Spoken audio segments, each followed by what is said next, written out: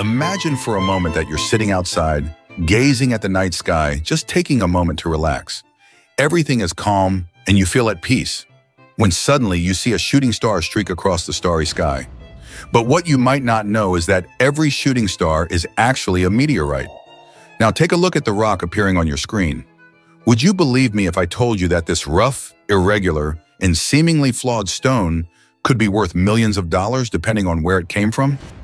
Well, this is what's left of a shooting star after it manages to survive its fiery journey through Earth's atmosphere. And there's a reason why these stones can be so valuable. So pay close attention, because in today's video, we're going to break down how much meteorites can be worth, listing all the key characteristics that can help you determine whether your discovery is just an ordinary terrestrial rock or a genuine fragment from space.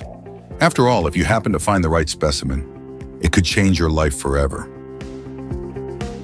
But the big question that probably brought you here is, how can you tell if that strange rock you found might actually be a meteorite? And what are the chances of finding a valuable meteorite? Maybe you've never come across one before. Or maybe you have and just didn't recognize it. After all, meteorites can look pretty ordinary at first glance. The truth is, these space rocks fall at any time of day. At night while you're sleeping, during school or work, meaning a meteorite could have landed right near your home without you even knowing it. And to give you an idea of what we're talking about, according to NASA, approximately 48.5 tons of meteoric material fall to Earth every single day.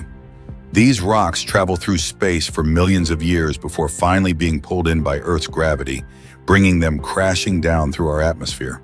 That's why it's crucial to know if that strange rock you found might actually be a meteorite, and even more importantly, whether it could be worth a fortune. Now take a look at this example. This tiny rock weighs just 77 grams and is worth around $12,800. Sounds unbelievable, right? But it's real. And here's another one, slightly larger at 363 grams, valued at an astonishing $45,500. Not bad for an ugly rock found by chance. It's like stumbling upon lost money on the ground. But what makes these rocks so special? Even though they're extremely rare, meteorites can be found anywhere on the planet. That means that, while it's definitely a challenge, it's still possible for anyone to find one, no matter where you live. At first glance, they may look like ordinary rocks, but they are actually space fragments composed of valuable minerals, and depending on their origin, their prices can skyrocket. One of the most sought-after types is lunar meteorites, which, as the name suggests, came directly from the moon. That's exactly why knowing how to identify them is so important. These fragments don't follow a predictable pattern when they fall. They simply land on Earth without warning. Recognizing one when you see it is the most powerful tool you can have. So if you ever come across a rock that looks different from all the others, you might be holding something truly special in your hands. Lunar meteorites and other space rocks contain the same minerals found here on Earth, but in unique combinations, forming structures that don't exist in terrestrial rocks. On top of that, some of these stones contain minerals that have never been discovered on our planet, making them even more mysterious and fascinating. But how do these fragments from the moon end up here on Earth? It all starts with violent meteor impacts on the lunar surface.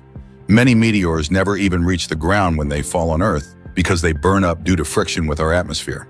However, since the moon has no atmosphere to slow them down, meteors strike its surface at full force, launching millions of fragments into space. Eventually, some of these pieces make their way to Earth, allowing us to study them. And if you're lucky, maybe even find a real piece of the moon. And when we talk about lunar meteorites, we're talking about some of the most valuable rocks on Earth. One of the largest ever discovered weighs about 13.5 kilograms, 30 pounds, and is valued at an astonishing $2.5 million. What's interesting is that because these meteorites are incredibly dense, they don't have to be huge to be heavy or to fetch insane prices. Meteorites in general are made of metal, primarily iron and nickel, and while they might look like ordinary rocks at first, they have some distinct features that set them apart. So the first thing to check is the weight. Since meteorites are rich in iron, they are usually much heavier than Earth rocks of the same size. So if you come across an unusually dense stone, that's already a good sign to investigate further. Another key factor is appearance. A meteorite won't look like the other rocks around it. It will stand out, something that just doesn't match the rest of the environment. Unlike common terrestrial rocks, it won't have many other similar stones nearby. Of course, there are many heavy rocks on Earth, such as those rich in iron ore, and some minerals like hematite can have a dark or metallic color. However, these rocks tend to appear in large quantities in the same region. In other words, if you find one, you'll likely find many others nearby. But meteorites don't behave like that. They are solitary travelers. If you find one, chances are you won't find another in the same area. But here's a warning. Not every dark and unusual-looking rock is a meteorite. There are many terrestrial rocks with an unusual appearance, and they can easily mislead an untrained eye. So, the first thing to check is the weight. Since meteorites are rich in iron, they are usually much heavier than Earth rocks of the same size. So if you come across an unusually dense stone, that's already a good sign to investigate further. Another key factor is appearance. A meteorite won't look like the other rocks around it. It will stand out, something that just doesn't match the rest of the environment. Another characteristic worth noting is flow lines. These look like small, dried-up stream channels carved into the rock's surface, or like melted wax drippings. Sometimes these lines are visible to the naked eye, but in some cases they can only be identified under a microscope. If you find a rock with these features, it's worth investigating, because you might be holding a real fragment from space.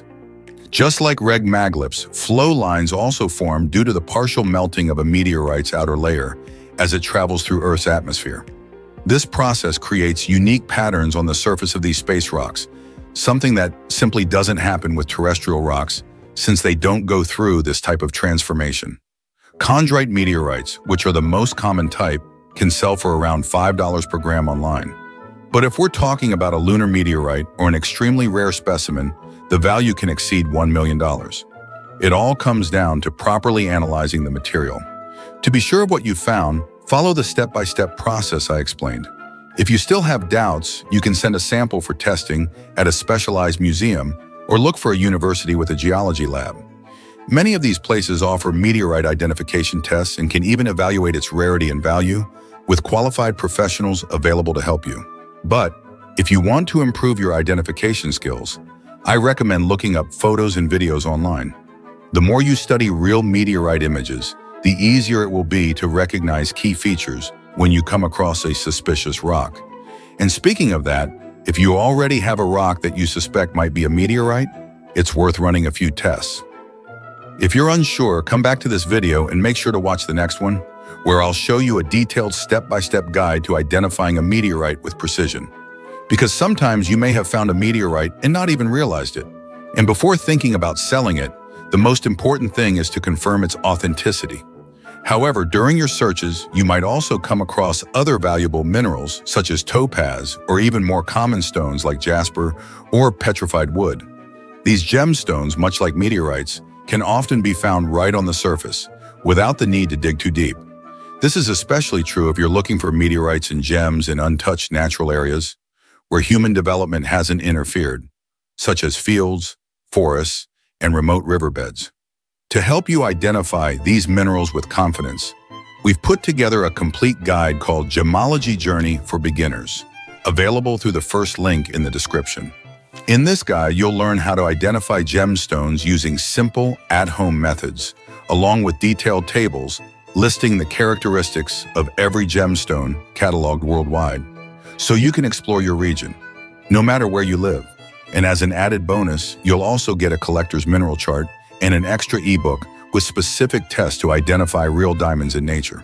Normally, this complete package is available for $20, but to celebrate 75,000 subscribers on the channel, you can get it now for 50% off, just $10. Even better, the first 10 copies will be available for only $4.99. Plus, you get a 7-day money-back guarantee, so you can explore the material with no risk. So don't miss this opportunity. Start your journey into the world of meteorites and gemstones today. Click the first link in the description and learn how to identify your gemstones with confidence. But if this isn't the right time for you, that's okay. You can still subscribe to the channel and watch the next video, which is already on the screen. In it, you'll take your first step into this fascinating world, learning practical methods to find other valuable gems, including diamonds, topaz, and tourmalines. Thanks for liking and subscribing. Good luck, Gem Hunter!